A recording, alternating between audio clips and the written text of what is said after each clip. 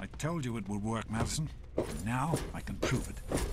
James, you're back. And with good news. I was right about Braun and the Gek. If we can find one, we can adapt it to work with the purifiers.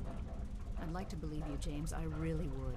This is all just so sudden. Madison, I'm telling you, this is real. I talked to Braun himself. He confirmed it. Don't you see? This is what we've been waiting for. I don't know, James. So many years have passed. Is it really still worth trying? How could it not be worth improving the lives of everyone in the wasteland? What could be a more worthy endeavor? You haven't lost any of your passion, have you, James? It's as important to me as ever, Madison. I know it's important to you too. Let's finish it together. James, we don't have a Gek. I can get a small team together, but we'll need proof that it works before people believe us. I know, I was thinking about that.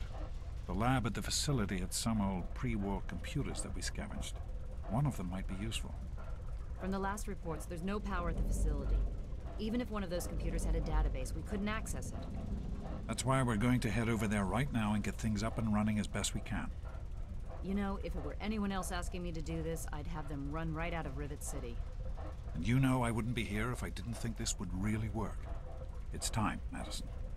Damn you, James. When this is all over, you owe me a drink. I'll get the team together. Thank you, Madison. It's good to be working with you again. Is everything all right? Did you need something?